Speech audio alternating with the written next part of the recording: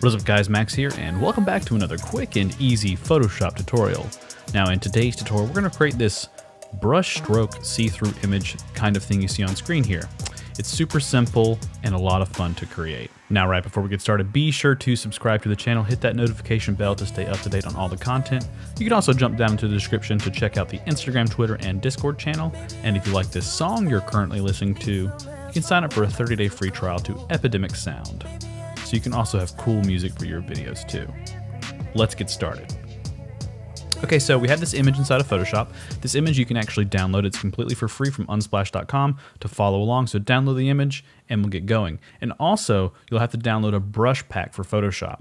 So check the description, download those two things, and let's get started. Now, when you download the brush pack and extract the file, have a little brush icon file.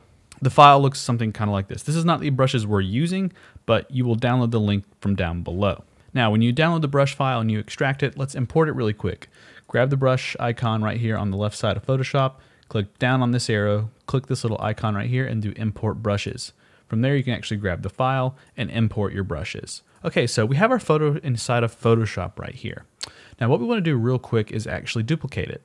We also have a layer 0 right here that is just a white layer. No big deal. Let's put this layer on top and hide it for now. Okay, now grab this layer and turn on the mask right here. Click this button and now there's a mask. Now as we can see that there is a black background over here by clicking this, let's do Control Backspace, which blacks it out because we turned everything black technically, which not deleted the image, but kind of hid the image. Now what we can do is actually turn this image on to see what we're missing when we actually paint on this. So let's go to our brushes, the brushes we just downloaded, the Free Painter Photoshop Brushes 3, and let's grab brush 34.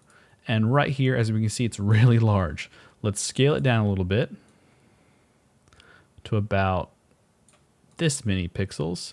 And let's make sure we're highlighting this little black thing right here, and our paint color is set to white. And let's just paint on this person. Now we can turn off this top layer. This top layer was really just a guide for us. So let's do that. Let's grab a different brush and start painting. This one looks pretty good. Let's scale it down a little bit. Not too bad. Let's hold right on our keyboard to turn it to actually paint. Give some like brushy brush strokes. Let's turn it this way, paint across her face. And I'm kind of just doing this live. I'm just making it up as I go. No worries. Let's grab a different brush real quick. It's a little too big. And I'm just kind of trying them out as I go. I mean, it doesn't matter too much what they look like. And you can kind of play around with it. That's what's the beauty of Photoshop. And if you mess up, just hit backspace. Let's make sure her body's covered up nice. Not too shabby. Now let's grab our move tool and move this layer towards the center. Next, what we want to do is actually create a new layer. Make sure, let's select this color on our background color. It's kind of like a textured painting canvas color, or hit OK, and then Control Backspace. Next, what we want to do is actually grab our shape tool and let's hold shift and drag out a circle, a perfect circle. Grab the ellipse and let's move it. What we can do is actually hit Control T or Command T, hold Alt or Command, and then scale it up. Let's make sure it's in the center of the image. Click the check mark, filter, blur, Gaussian blur, convert to smart object, and let's blur it up. Take the opacity and turn it down. Next, what we want to do is actually create some text. Let's grab our text tool and then type out, let's say, style. Now I am using a font called Cookie. You can look it up online, or I'll leave a link down below for you to download it if I can find it. Let's scale it up by holding Command or Alt. Let's move it here and let's make sure it's in front of all of our layers. Looks pretty good, and I called it style because I guess that could be like a photo like this.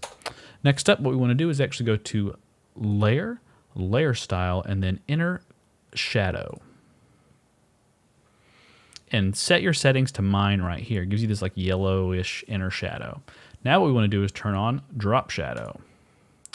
And my settings are set to this right here. You can copy these over to get the exact same thing I'm doing here. Next up, we can actually grab our crop tool right here. Go to Ratio, 1:1 square. And let's scale it down for that nice Instagram look. This is our Instagram square. You could always change it later, and if you didn't change it, back up and make sure delete cropped pixels is not turned on. From here, we can highlight everything, including the back layer, and then right click and then do convert to smart object. Go to filter, camera raw filter. From here, we can actually increase the saturation or decrease the saturation, whatever you prefer. Increase the contrast, make everything pop a little more, increase the clarity. Go to effects, increase the grain, give it that really photo look, and then click OK. And there you have it. You have a finished piece. As always, guys, I'm Max. Thank you for watching this video. Thank you for being a part of the channel. If you are new to the channel, feel free to like and subscribe. Other than that, I guess I'll catch you guys in the next video. Peace.